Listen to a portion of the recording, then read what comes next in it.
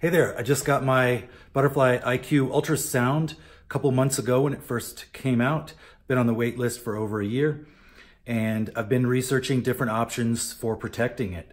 So these are, in my opinion, the best two. Most people, it seems, that I saw online were going with the Pelican 1170, and I prefer Nanuk, the 909. It's a slightly larger. We'll go over the dimensions later. And let's first look at the best budget option I found. It's the HermitShell. So this is more of a soft case. It's not waterproof. It's zippered closed. It fits everything pretty well. It's a little tighter fit, but you can see I got everything in there. The advantages are the cost. This was only $15 when I bought it. I know Amazon pricing is variable, but it was only $15. The pick and pluck foam was actually far easier to use than in the Nanuk. I don't know if that means it's less stable and these areas of more tension maybe are going to pull out more easily, but I found it much easier to use. And the size of the cubes is also, I believe, slightly smaller, so you can get maybe a more accurate fit. I couldn't fit this in here. Had I redone it, maybe I would have moved this up some, the probe, another 2 boxes. But the way I have it here, everything seems to fit quite well. There is no bottom foam. So there's a top foam, the middle foam with the pick and pluck, and then nothing on the bottom. So which is different than all of the hard cases. So that's enough of that. Let's look at the Nanuk case.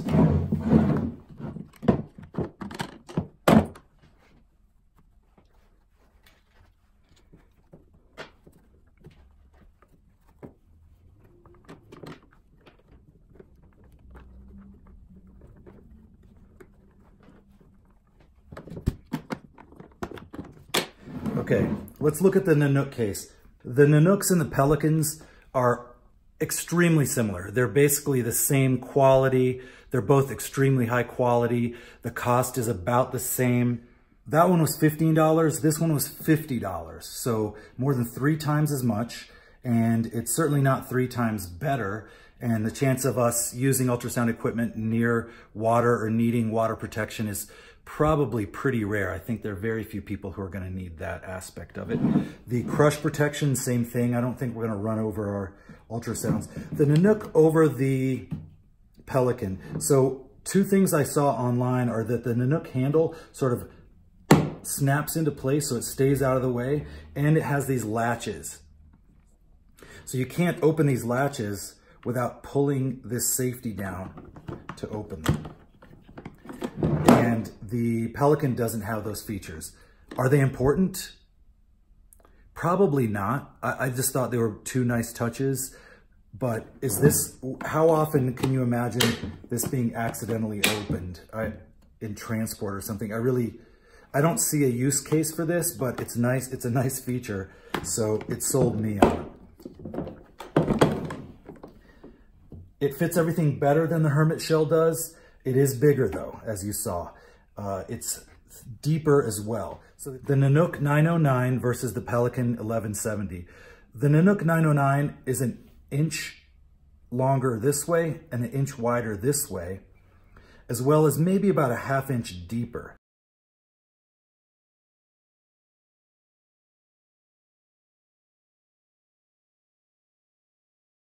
If you see my ultrasound gel bottle, how it's fitting in there, if we lost a ½ inch, it would be sticking out even more.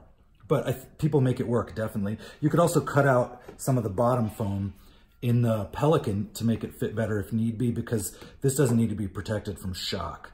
I additionally put a little hole for the cap in the bottom foam, so I can when I set it up, I can use that as a place to let the gel settle.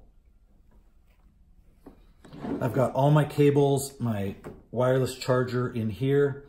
And that's really all you need to know. The quality difference between the Nanuk and the Pelican, I can't imagine there's one. They're both super high quality, higher quality than you'll ever need, completely waterproof. They both have automatic seals for air venting. They both have O-rings. They both have top and bottom padding, or top and bottom foam, plus the pick and pluck foam. The pick and pluck foam is a ½ inch cube, and I don't know if you can see in here. So the pick and pluck foam for the Nanuk is 1/2 inch, and for the HermitShell, I don't know what size it is, but it is a little bit smaller. Both the Nanuk and the Pelican are completely overbuilt. You can probably drive over both of them in your car and still have everything be okay, but again, when is that ever gonna happen? They both come in a lot of different colors.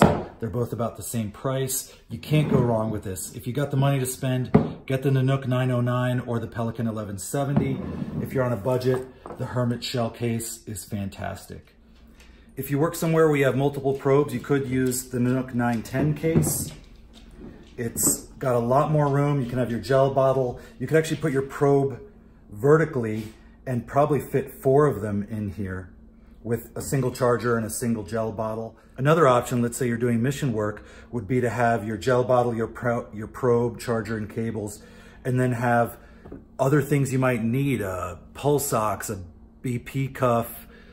I don't know what else you'd want to protect, but you can imagine if you're going on mission work, that's probably a place where you'd really want to have better protection, and you might have other things along with you.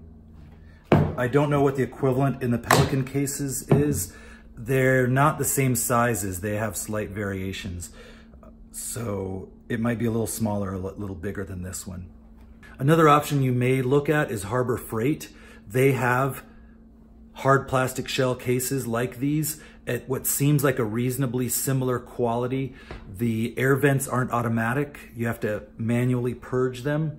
But the sizes simply don't work. The 1800 is too small, and the next size up, the 2800, is too big for a single probe. I would stick with the Nanuk or the Pelican if you have the money, and if not, the HermitShell.